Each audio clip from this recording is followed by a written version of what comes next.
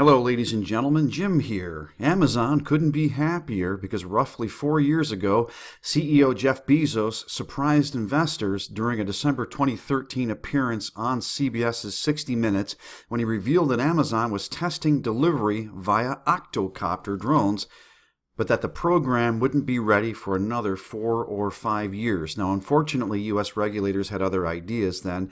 Initially, the FAA stubbornly blocked Amazon from testing its drone tech in the U.S., forcing it to shift its research to the U.K., where it quickly developed. Now, Bezos responded by threatening to move even more of Amazon's research to the United Kingdom. Now, after nearly a half-decade wait, the FAA is reportedly preparing to approve limited package deliveries using drones during the coming months, and this is according to the Wall Street Journal. Now, 10 pilot programs have reportedly been given permission to begin controlled package deliveries, the Wall Street Journal said. Furthermore, Amazon is pushing the agency to allow detailed designs on a drone, presumably to paint them with the Amazon logo, and other operating rules. While the 10 participants weren't named, some proponents of drone delivery told the Wall Street Journal they expect to be ready to operate by the summer, according to FAA official Jay Merkel, and the Amazon executive in charge of the company's Amazon Air program told the Wall Street Journal that the company could be ready to begin drone deliveries in certain test markets early next year. Well, that'll certainly be interesting, folks. I wonder how effective this will be. Will these drones actually deliver your packages safely?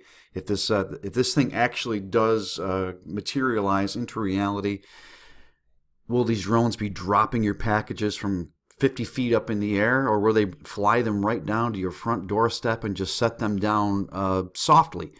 That's what I'm curious about, folks. I mean, I just don't know how effective this is going to be. It's a neat idea. It's a fascinating idea, of course, because we're, as a society and culture, we're so enamored with artificial intelligence, drones, and all things that exceed our level of intelligence and ability. But we'll see where this goes. Folks, I'll leave you a link to this. I'd ask you please to subscribe to my channel if you haven't done so already.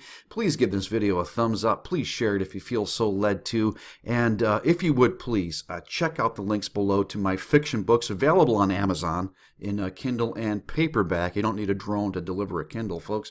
There's also a link to a free read of a chapter of one of my books. Check that out, please. There's a link to some music of mine and also a link to a PayPal page if you wanted to buy me a cup of coffee. Folks, I greatly appreciate you. I want to continue to remind you, don't be given over to the spirit of fear, but instead of the power of love and of a sound mind that comes through our Lord and Savior, Jesus Christ. God bless you.